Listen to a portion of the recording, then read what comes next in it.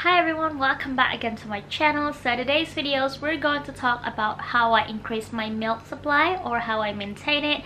But before we get started, I'm gonna make it clear that I'm not a lactation specialist. I'm just a mom for a 3-month-old baby boy. So basically everything that I'm going to tell you guys is based on my own experience and research that I did for myself. So if you are still interested, then let's get into it. So let me start by saying this. Breastfeeding or pumping is really hard. Oh boy, it's really hard. It is so hard because it's so emotionally demanding and tiring. Just put it this way and imagine it. You just have your baby and you still have to deal with your own emotion. And on top of that, you have to deal with someone that you really need to take care of and to be fed. So that's why I said it's really hard. Trust me guys, I know it, I experience it, and I think it's very normal for new moms out there to feel stressed and struggle for a couple weeks. Even me, I was so stressed and struggled to the point where I was about to give up on breastfeeding. Like I don't want to have anything to do with breastfeeding. That's why I make this video for all you new moms out there or mom to be, because in this video I'm going to share with you guys my 7 tips how you can increase your milk supply and maintain it. Tips number 1 that I'm about to share with you guys is eat and drink more. I know it sounds easy, but let me tell you guys that you need to drink more water to increase your milk supply. So basically you need to drink 8 ounces water per day.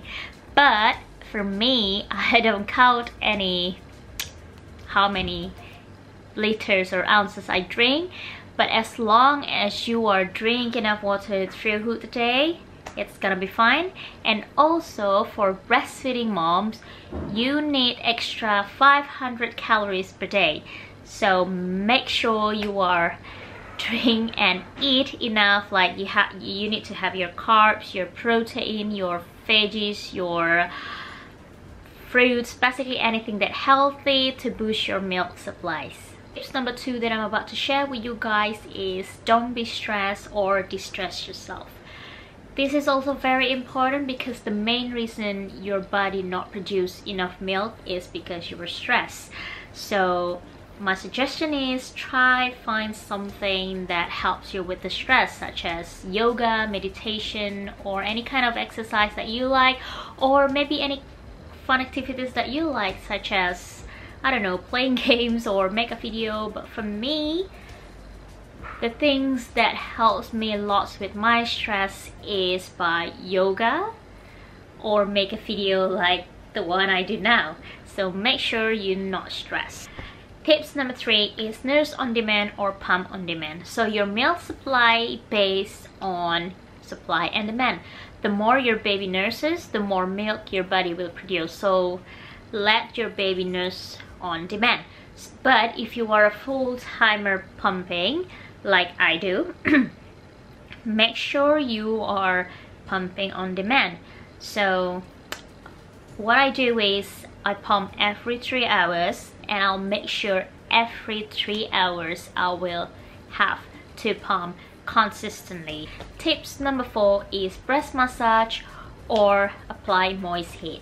So this is another great tip for you guys, and it really works for me when I have a lump or engorgement on my breast, is to take a hot shower and I just let the steam fill up the room, and when I walk in there it's really steamy and hot. It's basically like a sauna. So you can just do this in the morning or at night before you go to bed, and if there are any lumps, or you can feel any lumps on your breast, you can just massage it with oil in a circular motion downward. Normally I will do it until I see the milk comes out from my breast. Then from that I'll be sure that there's no lump, there's no engorgement. And also this tip is help you with your circulation, especially if you have a clogged duct. Basically if you have a clogged duct, there's nothing come out. There's no milk will come out. That's why if you have this clogged up, you really need to massage it, because otherwise it ended up become really hurt. Tips number 5, don't forget your vitamins. This is again up to you guys, but for me, breastfeeding's vitamin is really helpful for me, and I feel the vitamin that I've been taking is really helpful with my milk flow. The vitamin that I've been drinking is from Blackmore's, and this is a pregnancy and breastfeeding gold. Guess if you want to see. I do really like this one because there's vitamins and minerals that breastfeeding moms need, such as folic acid, omega-3, and the other one, what's that called, potassium iodide. I think that's how you spell it. But if you have any vitamin for breastfeeding that you trust or your doctor recommended, feel free to take it. Tips number 6 is adding an extra pump in. There's a thing called power pumping. So I did this, well, I knew this method from one of my friends, and I did this when my milk flow was really low, or my milk supply is really low. So back then I was so worried because suddenly my milk flow is just low, extremely low.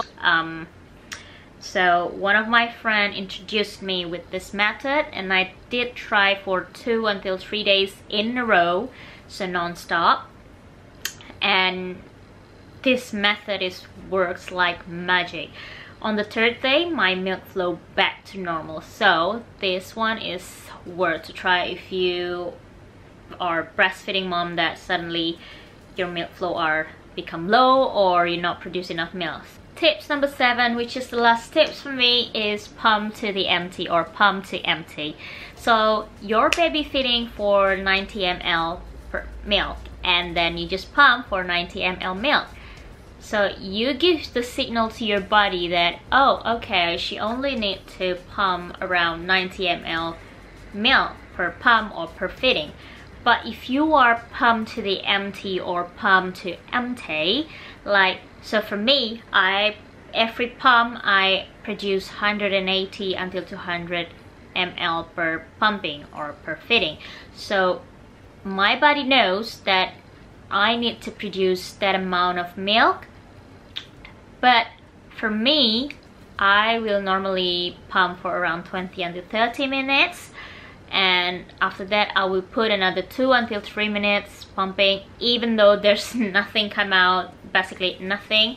But from that, it tells your body to produce more milk. So your body will think that, oh, okay, now she needs more milk to produce, if that makes sense. Alright guys, those are 7 tips for me. I hope these videos are helpful for moms out there that's struggling right now. And please leave a comment. Let me know what you think about this video. Don't forget to subscribe if you haven't yet. And thank you so much for watching, and I'll see you on my next video. Bye!